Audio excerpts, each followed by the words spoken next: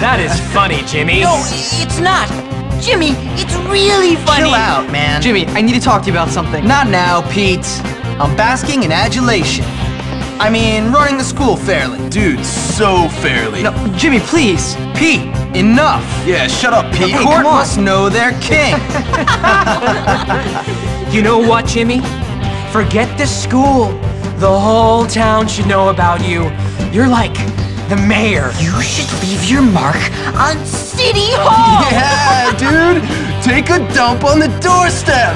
No, you homunculus, not a dump. It's something much more elegant. Paint a warning. Yeah, that's a good idea. I'll show everyone who's boss. That's right, Jimmy. All right, you girls wait here. This is gonna be something they'll never forget. Wait, Jimmy, don't forget about Gary. Wait for me.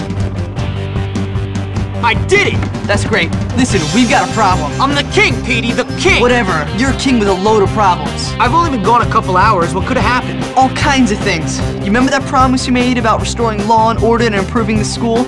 Let's just say it ain't exactly coming true. Well, if anyone wants a fight, I'm right here. I think Gary must be behind it, but trust me, everyone wants a fight.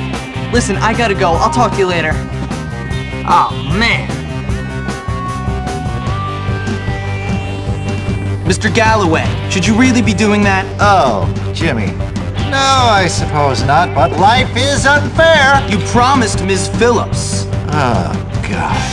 What kind of world do we live in where I get punished for a minor indiscretion and Patrick gets away with taking bribes from his pupils? He does? Yes! He sells advanced copies of tests to the sons of his rich friends, and nobody says a word. Wait, what rich friends? Well, Darby Harrington for one. I can't believe he's selling tests. What if I got evidence of him doing this? Then I'd never need to drink again. All right, let me see what I can do. This is a disgrace. It's appalling! I don't want plague or a pet rat! It's your fault, Jimmy. Huh? What? No, it isn't. What are you guys talking about? The library is full of rats! And I got my pre-med test next week, amigo! You're such a lame-o! Some king you turned out to be. Oh, how I long for the old days! Sure, we were laughed at and mercilessly bullied by everyone, but at least you could study without fear of rodents coming near us! Oh my God! Get off! Oh, did you piss yourself again, Algie? Ew. No, I swear! Algie. I spilled soda on myself. Soda. Right. What a bunch of sissies. Well, I'm not afraid of a few rats. Jeez, pathetic. I don't believe this! Oh no! How did it happen? Hopkins, come here, boy! Hey, what's up, Mr. Burton? What's up? What's up? My gym is up in flames! Look! Damn, how'd that happen? As if you don't know! You're a degenerate that think I trusted you! It wasn't me. Yeah, I'm no saint, but I tried to bring order to the school, to stop the bullying. Ha! Bullying? I don't care about bullying! In fact, I encourage bullying! That's right. Builds moral fiber, makes men! Yeah! 'Cause you didn't make the team.